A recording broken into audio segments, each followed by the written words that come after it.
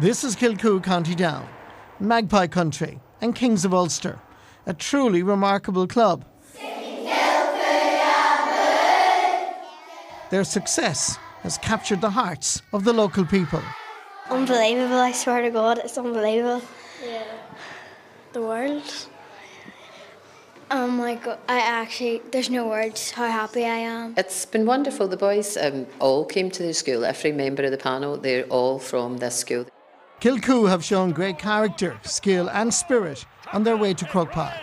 We've put in a serious effort this year, and I suppose everything comes down to that, and plus we have 2 or 3 very special men looking after, so that's probably the key ingredient. Having lost the Down title last year, they were very keen to get that back, and they had been very unlucky in Ulster a number of times and coming up against really top teams in Ulster. So to get that over the line, some of the players have played 14 seasons, so it's been very, very special for those players especially. Kilcoo's opponents are the very impressive Corofin, who are seeking their 3rd All-Ireland title in a row. So what's the secret?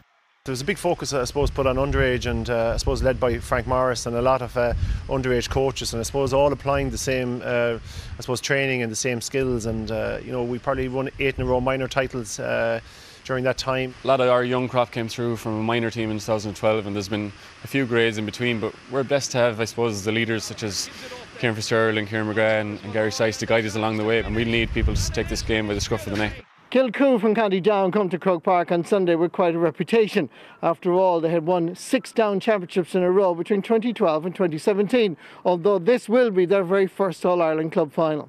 And look who they're facing. The best team in the land, Corofin from County Galway, going for an amazing 3 in a row.